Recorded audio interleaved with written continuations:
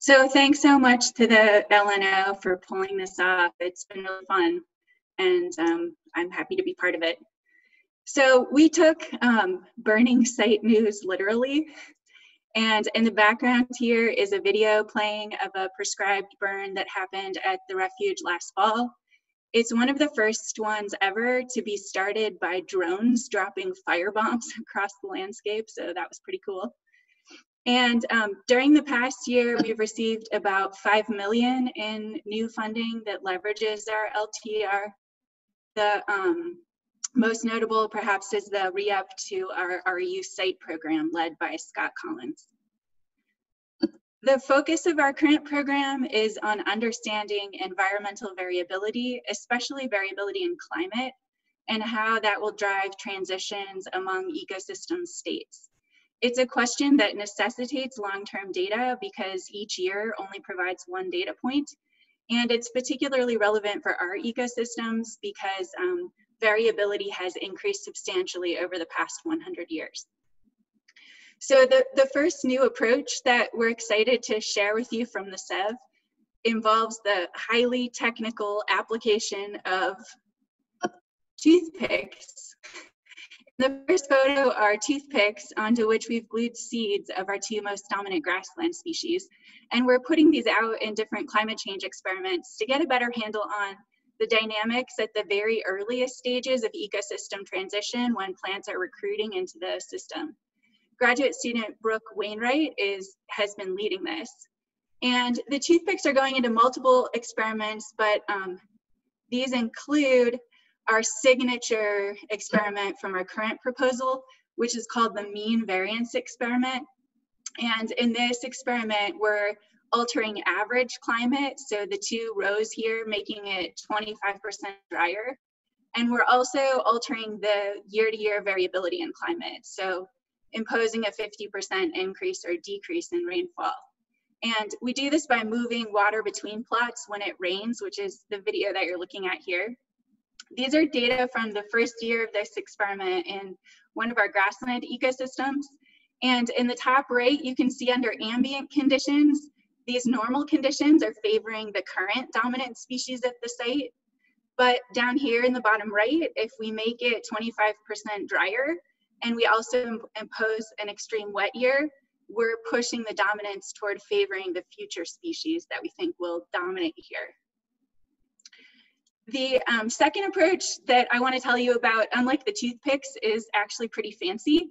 So we've been using a combination of stable isotope analysis from blood plasma, quantitative MRI, which images body fat in live animals, and standard old-fashioned mark recapture trapping to understand mechanisms that underlie the complex dynamics we see in population abundances of our many rodent species.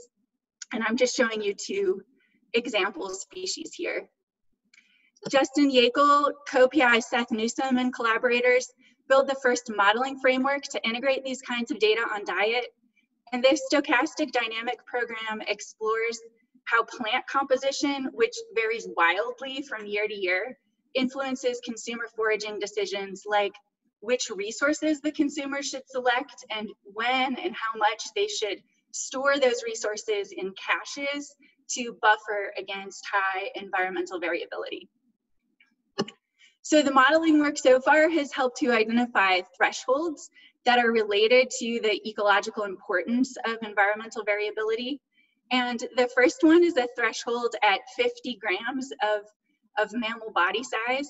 So these are modeling results, and along the y-axis, as you go down in the y-axis, variability becomes increasingly worse for the fitness of the animals. The 50-gram body size shows up, the threshold shows up in these red, orange, and yellow lines here, where basically these consumers have to maintain unrealistically high cache sizes in order to have non-zero fitness in a variable environment. So we predict from this model that these species should be much more sensitive to increasing variability than the large-bodied consumers that can store more fat.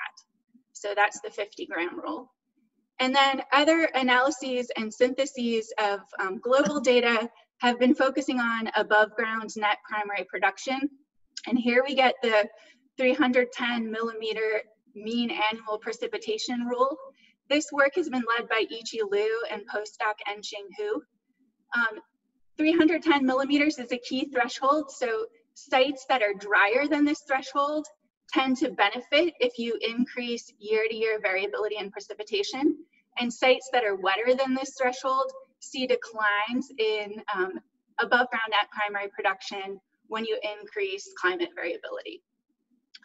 Ichi and En-Ching expanded the TECO ecosystem model to work for dryland sites, and then they've used it to project the future for global drylands. And one interesting projection from this model is that as we see global increases in variability and precipitation, we should actually see larger global carbon sinks in dryland ecosystems by year 2095.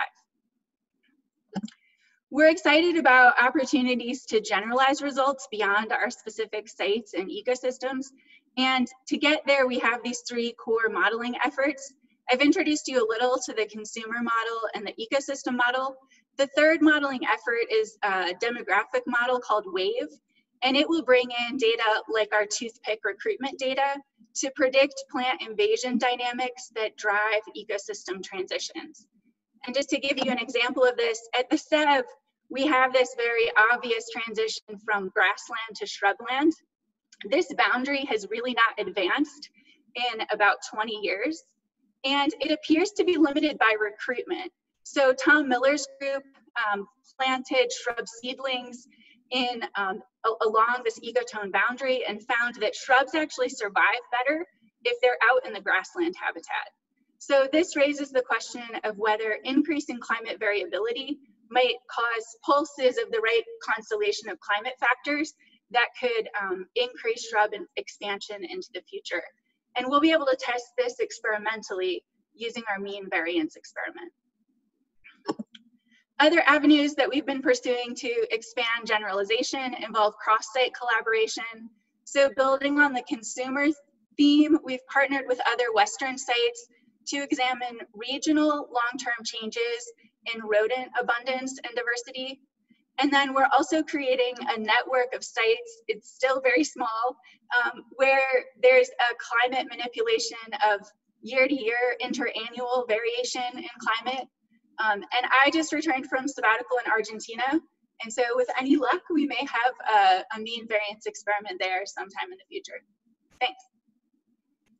Thank you, Jennifer. There is a question from Jesse before we move to the next block. I don't know if you can see it in the Q&A box about. Yeah, let me scroll down. Yeah.